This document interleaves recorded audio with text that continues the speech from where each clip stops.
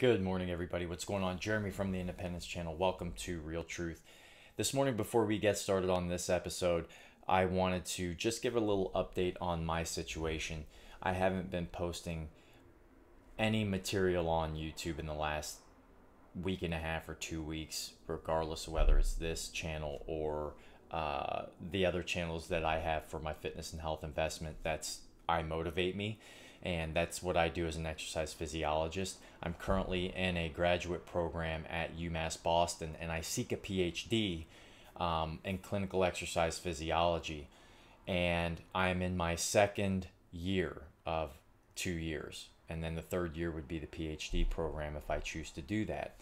And so what's happened is UMass Boston mandated vaccinations, and so knowing what we know, understanding the truth, understanding the bureaucratic connections, understanding exactly what this test trial nanotechnology product actually is and where they're going with it, I refuse to take it. And so being in Massachusetts, being in Boston, which is a big propaganda bubble, they're coercing indebted students and other people of minority status, or everybody really, but they're pandering to the identities of people to get vaccinated. And that includes creating some kind of rewards incentive or lottery incentive to where, hey, your name's going to get put into this lottery if you get a vaccination, and you could potentially win millions of dollars. It's so sick what they're doing to get people to take a vaccination. It's incredible. And so they're picking on indebted college students, okay, and academia, who's quite frankly in cahoots.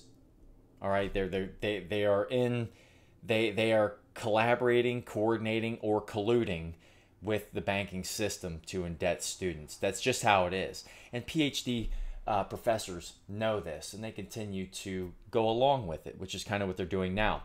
What's happened is I had to fill out a religious exemption and turn it in along with my proof of sincerity of my religious beliefs and why I seek a religious exemption. So religion, in my view, is a tool that we use to live in the frequency of truth, or God. Truth is the light of consciousness, the light of truth, God.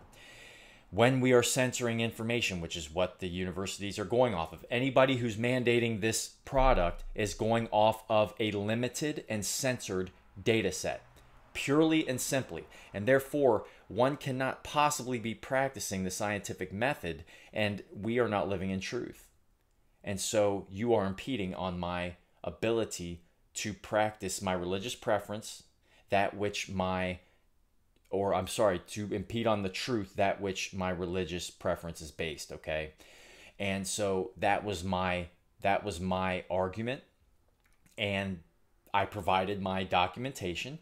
The University Health Services rejected it. I had to file an appeal to a vice chancellor of student affairs, during which time this person, who is a lawyer from another university, okay, a lawyer, rejects my appeal for lack of sincerity.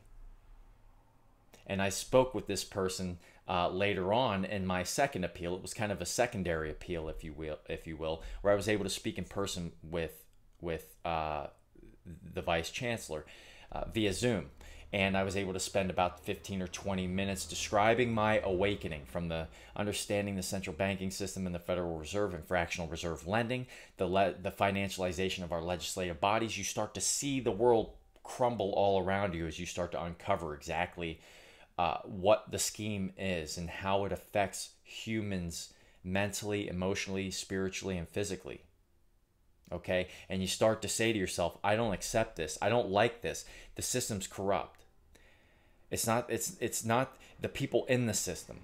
The system could be good. It's set up the way it's supposed to be for checks and balances, but those checks and balances have been completely overturned in our Department of Justice. You've seen it in our judicial system. We've seen it in academia. Regardless of who believes what we do know is academia has accepted a lot of private money from people that we don't know, and they're simultaneously keeping a lot of information from people. It's a control of information, a censorship of data and information, and it's being holistically conducted on a daily basis, right? So I've spent the last 2 months basically communicating back and forth. I'm writing letters of recommendation for one of my professors, and while simultaneously my professors have distanced themselves from me. I sent a mass email to folks collectively a number of months ago or a number of weeks ago, and they all distanced themselves from me, including my academic advisor, who claims, hey, I don't care what you're telling me here. You have to fix your enrollment issues before you deal with me. And it's like, wait a second. I'm in this program. Aren't I a part of this? Aren't I a part of your entity here?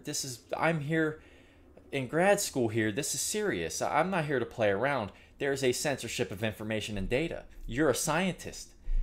What do you mean this doesn't pertain to you? And so I send another email and I say, hey, this is the information. Here it is. It's up to you to read it. It's up to you to investigate. Otherwise, you're complicit. All right? And so these people are complicit. These people are complicit.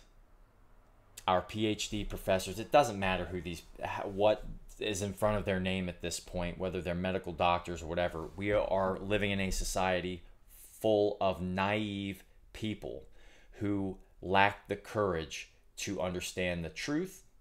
It goes against what they've been programmed to believe, whether it's politically or identity-wise, whatever the case.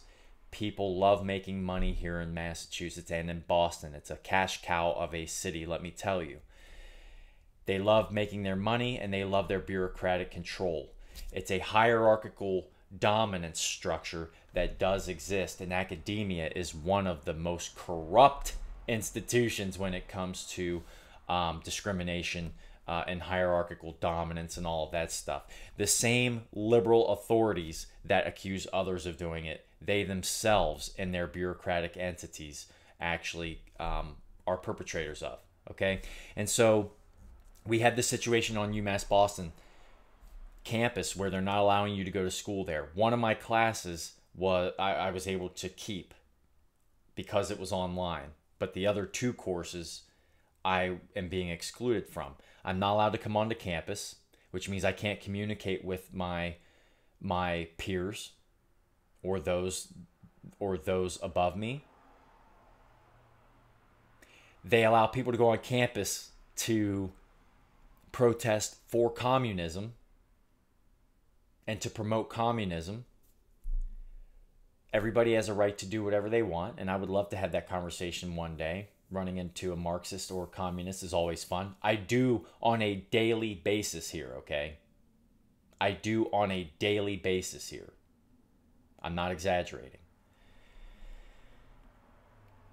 They are excluding people from campus.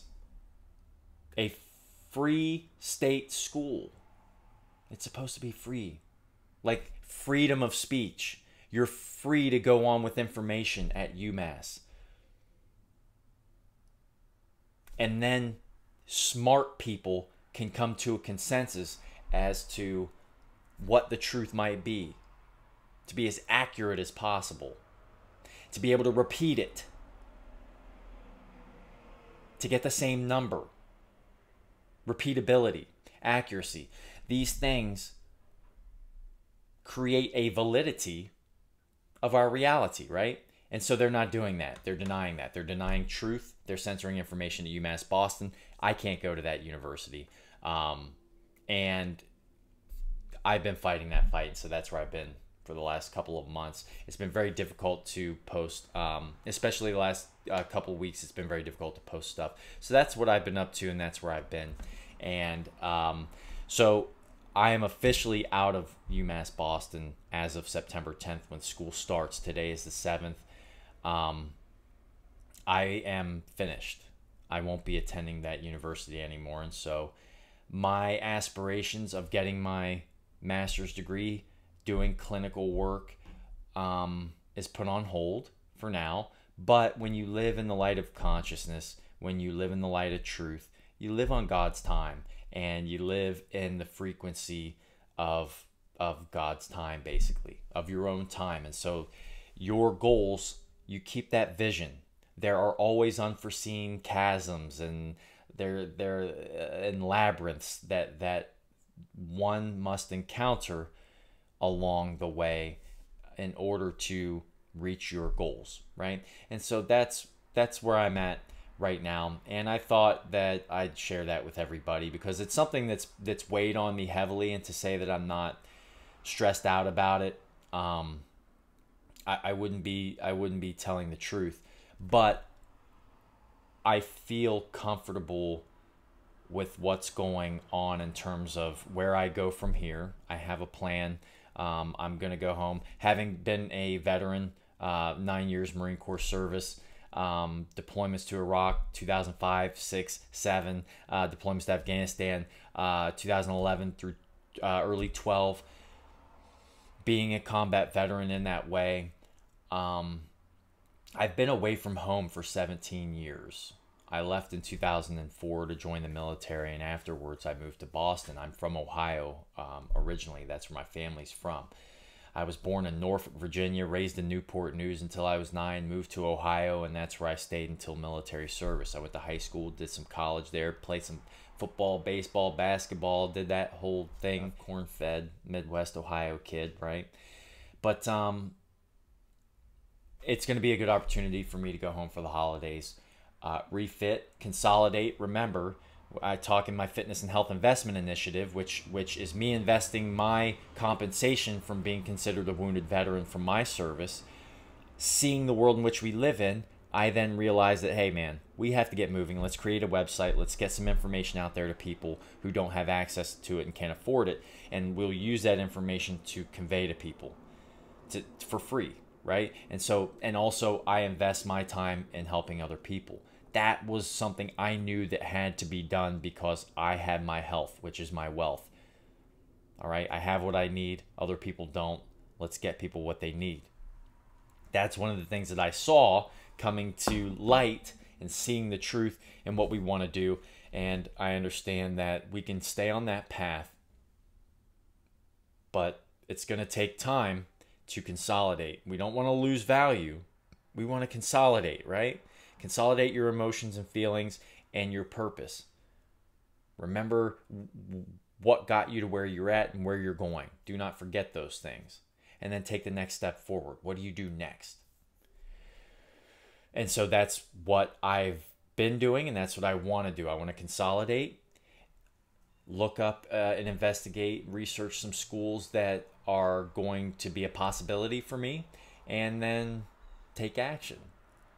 Regardless of where we go in society, regardless of where we go in this world, we have to have a plan of attack. We have to set ourselves up for success. Getting out of bed early every day and doing the things that you say you're going to do. Do it. Do it. Do it. Simple things. The things in life that you want to do, you have to start doing. And it means writing a few things down, identifying the simple things that are going to be hard to do, simple yet hard to just go and do, and just do it. Right? And so we start living in that truth and that reality. So that's where I'm at with that. Anyway, what I wanted to do was just go over Yahoo News. I compare my Yahoo News on my desktop to that on my 5G device here in my hand. And I always find that the information that Yahoo presents on the handheld version is always way more in your face. Like, boom, vaccine, vaccine, vaccine, Department of Justice, unvaccinated suck, blah, blah, blah, blah, blah, blah, blah. It's like it bombards you. But if I go on my desktop, it's not so bad. So what I want to do is do a screen recording here, and we'll go ahead and get started with that. And I just wanted to go over a few of the headlines just to get going for the day and to get something posted for my independence channelers here. So the very first headline, COVID shots aren't the only vaccines you need. So they don't just push vaccine shots, they're pushing holistic products, all right? Everything that you don't just need a vaccine. Firstly, you don't need any vaccine. And it turns out that our vaccines, in some instances in the past, were tainted with retrovirus. For example, the polio vaccination back in the 50s and 60s was tainted with an SRV40 retrovirus that, it turns out, injects itself into your DNA. Your parents go do their hibbity-dibbity, you get born, and this retrovirus is fitted in your genome. All right, and then these retroviruses, because of the toxicity of our environment, all right, what we would call the carcinogenic effects, then lead to our cells expressing these genes, okay? And this is where you get cancerous cells, whatever the case may be. This is where we get our chronic ailments and diseases from in many instances. And so this is very important to understand. This is a very important concept, especially when it's been brought to light in the last 18 months or 2 years, whatever, with COVID-19. And so my thing is this: these COVID shots aren't the only vaccines you need. How about instead we reevaluate here? We've been taking vaccinations and they claim to have helped everybody, yet we're sicker than we've ever been. Medical costs are more expensive than they've ever been. The money that was printed for COVID a year and a half ago was supposed to go to COVID-related stuff. The majority of it did not go to that. Yet we paid for the vaccination. We paid for it. Paid for it out of our taxpayer pockets. Do we want to continue the shots? Do we want to continue taking in their garbage or garbage? It's a fancy way of saying garbage, right? Garbage. Or do we want to change the people in the system? Hold those responsible for corruption in the system. Hold them responsible.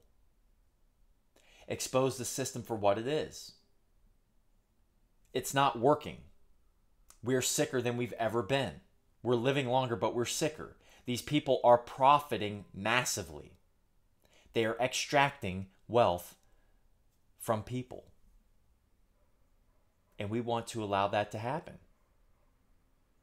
That's what I say. Instead of continuing to take things into the body that's harmful and cytotoxic, perhaps we should consider the environment in which we live and become familiar with it. This is what I like to call learning about the socioeconomic and demographic environment in which we live.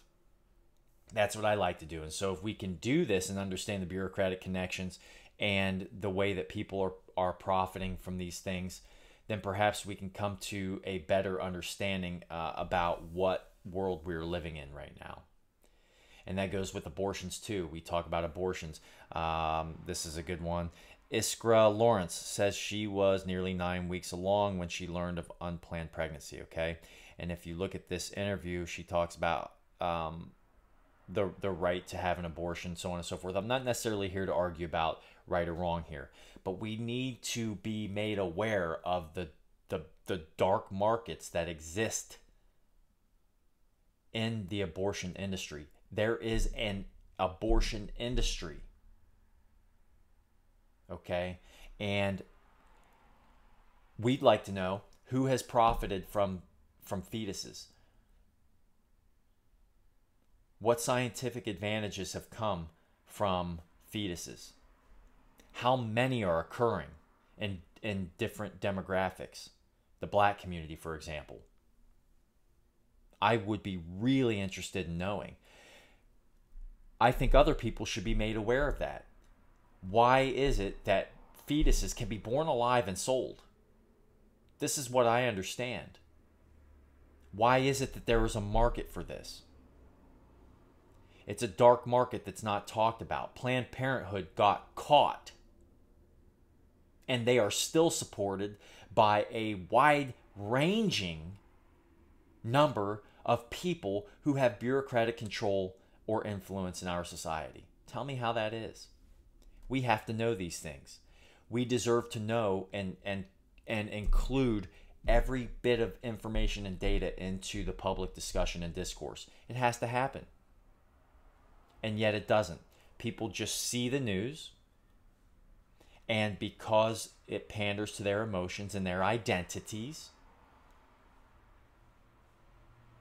people feel like that certain identities are losing rights. You put a misogynist in the White House, oh, women's rights going right down the tube. Yeah, except for the fact that we've got thousands and thousands and tens of thousands or hundreds of thousands or millions of women that are on dating apps, and they're pulling the same stuff that they're accusing misogynist men of doing. All right? The same scumbaggery both men and women are doing to one another right now. Go check out the dating pool on these websites, on dating platforms. It's disgusting. The emotional and mental trauma and abuse from narcissistic behavior of people just dating and discarding one another, stealing a little bit of your emotional well-being every time. That doesn't sit well with me. And so we need to know these things. I think it's very important not to go off on too much of a tangent. I know I do often. But let's go to another headline here. We will not tolerate violence. The Department of Justice to help abortion seekers. The Department of Justice will not tolerate violence. Yet the Department of Justice will, in its corrupt nature, it is corrupt, 100% corrupt, when you have judges, prosecuting attorneys, and defending attorneys colluding with one another to ensure the demise and the bankruptcy of anybody who is a dissident who whistleblows against the establishment. This has been occurring, folks. The Department of Justice, the FBI, the NSA, and the CIA can control our perception of reality by creating false plots, arresting people who they incriminate or that they entrap with bribery and money, claiming they're doing something, like kidnapping Gretchen Whitmer. What was it, 12 or 13 of the 14 people arrested were FBI informants. Yet the media, who coordinates with the Department of Justice and all of those entities, then gets the information and they promote the narrative, whatever the narrative is, to brainwash Americans into believing that alt-right-wing Nazi conspiracy white supremacist theorists who supported Trump tried to kidnap Gretchen Whitmer, when it turns out that the FBI was doing it themselves the entire time. And then the media was used to create a false perception of reality about that case. You don't hear them reporting about it now. That should be a huge story, and it's not. Right? And so the DOJ, and this goes for riots. You had a lot of people that were peacefully protesting in different places, whether it's Black Lives Matter, whether it's people at Capitol Hill on January 6th. It doesn't matter. What happens is you end up with people attached to the FBI or whoever else, and they create these acts of violence in many cases. And this has been proven, folks. It's been proven, and it's been censored. And so violence is created and perpetuated on corporate TV, and it inflames your senses. It's like you're watching a movie. Why? Because it is. All right, so the DOJ to help abortion seekers. The DOJ. They have their heads so far up their behinds. Whatever happened to Russiagate, by the way? I read the Mueller report twice. It's sick. It's disgusting. What those people did is treasonous. They know it too. And they know it. And this is why we get these types of headlines that are very misleading and deceiving. Jeez, Yahoo. All right. That was Erin Andrews. Erin Andrews was, let's see, NFL reporter reveals her biggest work-related fears. That's Erin Andrews. Remember, she was conducting business for ESPN, and she was in a hotel room, and somebody was drilling holes in her wall and video recording her butt naked standing in front of the mirror. And the guy was eventually caught and sentenced. But anyway, Erin Andrews talking about her ordeal here. World Trade Center surfer struggles to comprehend his survival 20 years later. The World Trade Center surfer, the guy who fell from the top and somehow managed to ride the rubble to the ground and survived somehow. Pretty good stuff. The latest COVID-19 surge is just the start of a new nightmare. Yeah, right. Just the start of another nightmare. Dr. Fauci says it's likely only Pfizer vaccine will be used at outset of booster campaign. Matt Lauer not doing well after today firing. Why do they put that guy at all on the news is beyond me. That guy, actually, here's why they do it. Matt Lauer is a predator. This is esoteric. They have to keep that guy in the news somehow because he stokes an emotional response in people who understand the scumbaggery of that person. Okay? So even though Matt Lauer got caught doing what he did, they're still going to have him on. Why? Because he taints our reality. He creates demons in our reality. Those demons are triggered emotionally. It's esoteric. And so he has to maintain or be maintained in the public light in some sense, regardless. That perpetuates more of the same demons to be brought forth. That's what that's about. That's why Matt Lauer stays in the news like that. After what he did, they should never be reporting on that guy again. Brian Williams, Stolen Valor, he went back to MSNBC to report propaganda. Even after he got caught with stolen valor. Why? Because his corruption is seeded. It's like you've been injected with some bad stuff. Some really bad stuff, and it festers within. It has to continue to be allowed to exist in order to maintain the integrity of the corruption. The integrity of the corruption. Is there any I guess the integrity of corruption would be its consistency. So hey, you got to keep being corrupt. That maintains the integrity of your corruption. Yeah, I suppose that would make sense, right? So, in any case, they have to maintain. These are deep-seated irrationalities that have to be allowed to exist in our perception of reality. And so, when we scroll through here, we do get an unconscious connection, and that's what that's used for.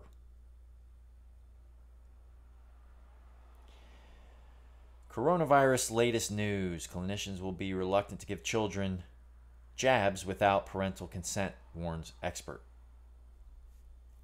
Well, my question is, when is a clinician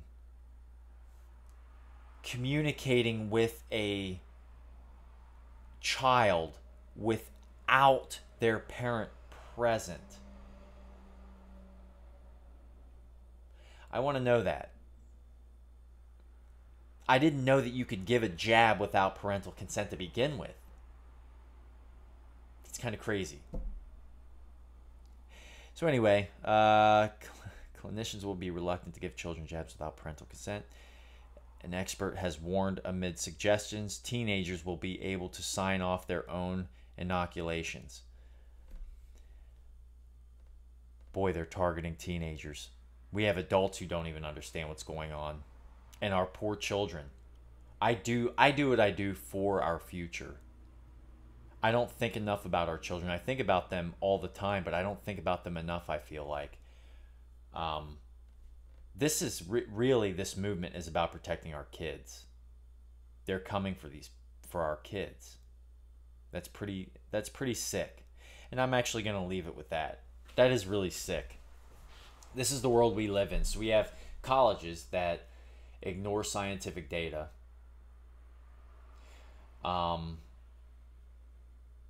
We have bureaucrats put into position to judge other people's religious exemption sincerity. And we have massive propaganda campaigns stemming from the FBI, the CIA, the NSA, the CDC, the FDA. I mean, the FDA recalls PCR tests that were used to determine who was infected and who wasn't back in June. It was a massive recall, and no agencies reported it. Fox News reported it briefly, and then it went away. But we are living in this world, folks. We're living in this reality, and it's important that we recognize it. I'm glad I could come on and make this video this morning. It's been a while. I'd like to be more consistent myself, maybe build a little of my own integrity with this product that's my channel. But in the meantime, stay safe out there, everybody. Stay vigilant, stay motivated, get your exercise, stay vibrant, stay vascular, right? And stay independent. Until next time, everybody, God bless.